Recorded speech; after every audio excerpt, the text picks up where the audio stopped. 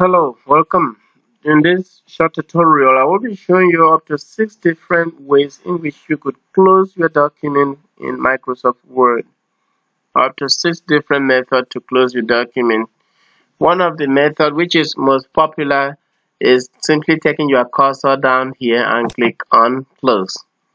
When you click, you can see then it's prompt. If you have not saved it of late, or maybe you have made changes, will prompt you to save. So that is one of the ways. Okay, and take a cursor there and click on close. Well, another method, it could be simply taking your cursor again back to file.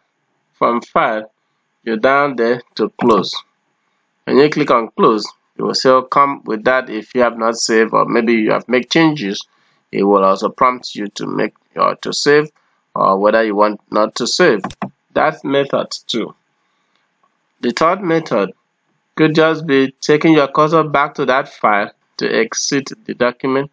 If you cannot see it directly, well, let's use a shortcut key for this third one to make it faster.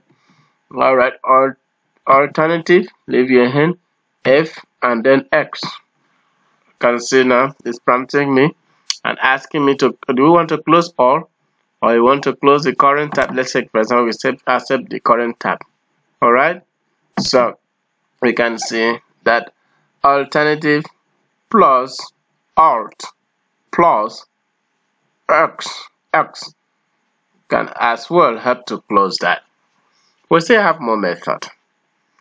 You sometimes might have heard of, kindly take your hand down to the alternative key plus F4. Alternate plus F4. Alternate F4 will equally allow you to do the same thing. So alternate F4 can also close a document in Microsoft Word. Alright, let's take another method. Another method of closing a word in Microsoft Word is simply applying Control key plus W. Control plus W. Control plus W can also allow you to close a document in Microsoft Word. Okay, let's take one more. Apply alternate plus spacebar, and then when you apply alternate and spacebar, leave your hand, you will see this little box here. Alright, now press C on your keyboard. C, the same thing will allow you to close.